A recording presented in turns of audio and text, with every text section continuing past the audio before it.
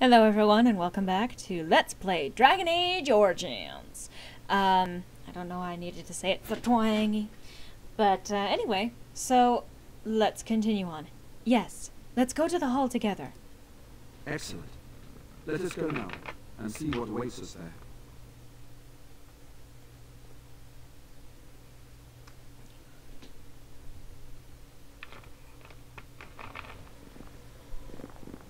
What the... Teagan?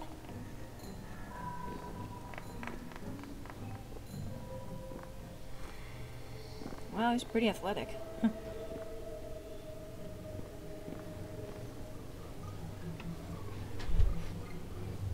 So these are our visitors. The ones you told me about, Mother.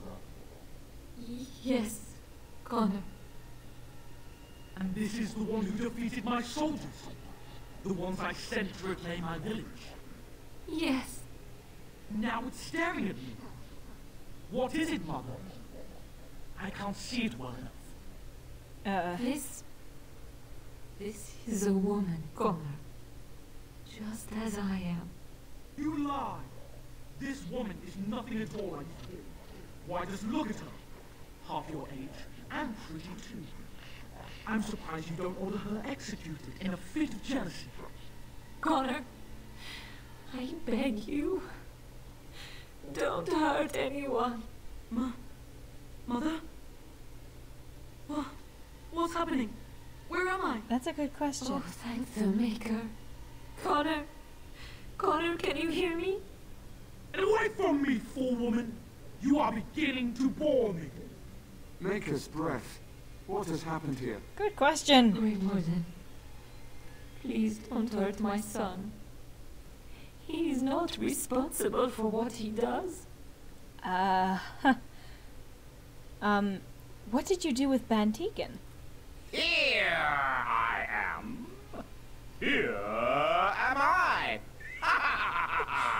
What the hell? I like him better this way. No more yelling. Now he amuses me. Connor didn't mean to do this. It was that mage, the one who poisoned Demon. He started all this. He summoned this demon. Connor was just trying to help his father. You know... It was a fair deal. Father is alive, just as I wanted. Now it's my turn to sit on the throne and send out armies to conquer the world. Nobody tells me what to do anymore. Nobody tells him what to do. Nobody. Ha ha ha ha. Quiet, Uncle! I warned you what would happen if you kept shouting, didn't I? Yes, I did. Let's keep things civil. This woman will have the audience she seeks. Tell us, woman, what have you come here for? I have to say that this scene is really what shows off how the voice actor for Teagan is capable of. Because you see him, when you first meet him, he's got the gentlemanly, refined voice. And then here, he's obviously completely out of his mind. All things considered, I've stumbled into a very strange situation here. And I don't think that Isolde is necessarily lying so much as in denial of the situation. She doesn't really see what's going on at all. But anyway, I came here to help if I could. To help me? To help Father? To help yourself? Which? To help the Arl, of course. So you're a concerned well-wisher. Why didn't you say that in the first place? All the sneaking around and killing is so unnecessary. Father is so very ill. We really shouldn't disturb him. Isn't that right, Mother? I don't think... Of course you don't. Ever since you sent the knights away, you do nothing but deprive me of my fun. Frankly, it's getting dull. I crave excitement and action.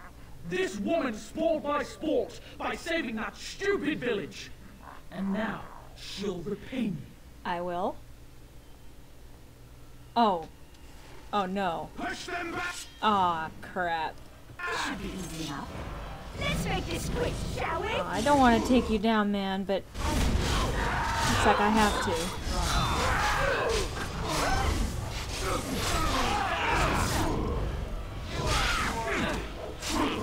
Looks like I'll even take him down personally.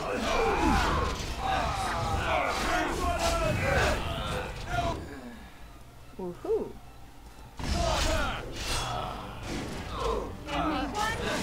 Bann Teagan's not dead. He's just fainted.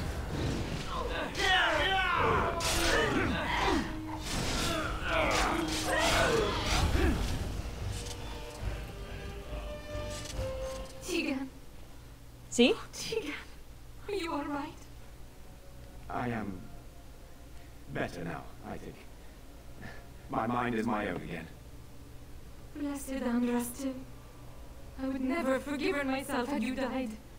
Not after I brought you here. The fool I am. No one's Please. arguing that. Connor's not responsible for this. There must be some way we can save him. Okay, well, if he's not responsible, then guess who is, lady? I'm not about to kill a child. Connor is no longer a child. He's an abomination. Jowen! You! You did this to Connor! I didn't summon any demon. I told you. Please, if you'll let me help. Help? You betrayed me! I brought you here to help my son, and in return you poisoned my husband? This is the mage you spoke of? Didn't you say he was in a dungeon? He was. I assumed the creatures had killed him by now. He must have been set free. Yeah. That's right, and I stand by my decision. I know what you must think of me, my lady. I took advantage of your fear. I'm sorry. I never knew it would come to this. Well, I shan't turn away his help. Not yet. And if Connor is truly an abomination... He's not always the demon you saw. The Connor is still inside him, and sometimes he breaks through. Please. I just want to protect him. See, I believe Isn't that. that what started this? You hired a mage to teach Connor in secret, to protect him. Oh, yeah. If they discovered Connor had magic, then they'd take him away. I thought if he learned just enough to hide it, then... Yeah, I love how Bann Teagan, anytime he speaks, he just totally points out the obvious. Anyway.